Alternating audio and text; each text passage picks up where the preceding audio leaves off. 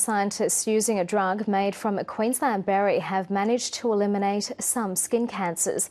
It's proved 75% successful in treating tumours on animals, and researchers are now hoping to begin human trials. Jessica Van Vonderen reports.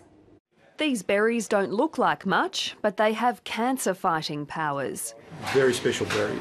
The fruit of the blushwood tree has been used to produce an experimental drug, which has been trialled on dogs, cats and horses. It had a 75% success rate. It kills the tumour cells directly, it cuts off the blood supply, and it also activates the body's own immune system to clean up the mess that's left behind. All with a single injection. But what stunned researchers most was how quickly the drug worked.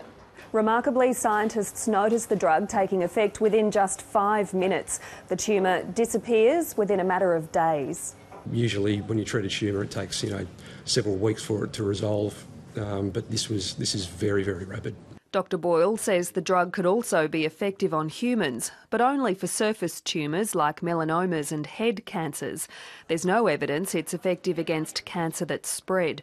Dr Boyle says the drug could be an extra treatment option to surgery and chemotherapy. Elderly patients, for example, who just can't go through another round of chemo, or they just can't go through another general anaesthetic, for example, this could be used to treat those sorts of tumours.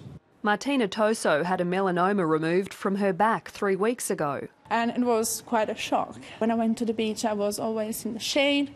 I put sunscreen on, so yeah, I didn't think it could have happened to me. She's pleased about the prospect of another potential cure, turning a berry that only grows on the Atherton tablelands into a treatment.